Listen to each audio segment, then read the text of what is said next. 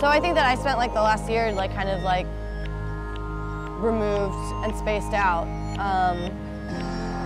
And I think that I just kind of felt like I was like disassociating from a lot of what I had experienced in a way that kind of felt like you were floating in space.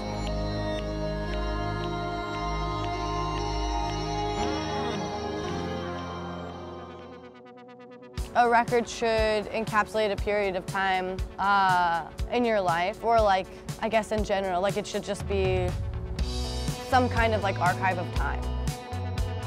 I wanted to make like a really heavy-handed concept record. I tried to push like my personal life away a little bit because the last record was so personal, and I wanted to write like a sci-fi musical. This was like about a year ago. My friend had applied for the Mars One project and was rejected. And then around the same time there was this Time magazine article that came out about like the 100 people that were like selected to be a part of the Mars One project. And I just like was really fascinated more in just like the psychological element of what it would mean to have like 20 people inhabit a planet, and those be like the last 20 people that you spend time with, and like how would their accents like form, and what kind of new vocabulary would arise. What like psychological feelings will you have like being stuck? Would you become fixated on your like own face and like your pores, and like would there be like a new word that they would develop to like express these kinds of feelings?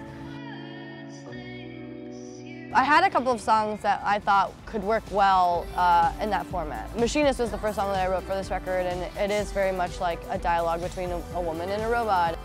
But then when I tried to do that more for other songs, it was a little bit more of a struggle, because I couldn't not also infuse my personal feelings and try to sort out all of these things that I had already been thinking about. I changed so much in this last year that I felt like I needed to figure that out too. I needed to write about that as well. The more that I like talk about this album, I feel like it's like a record about like sorting and compartmentalizing pain and trying to relearn how to feel again. But I think even like the title, Soft Sounds from Another Planet, is kind of just about like what it's like to look at your pain and your experiences in a more like objective, like removed way of just like a soft sound from another planet or whatever. And how that helps sometimes to just not think that everything is about you.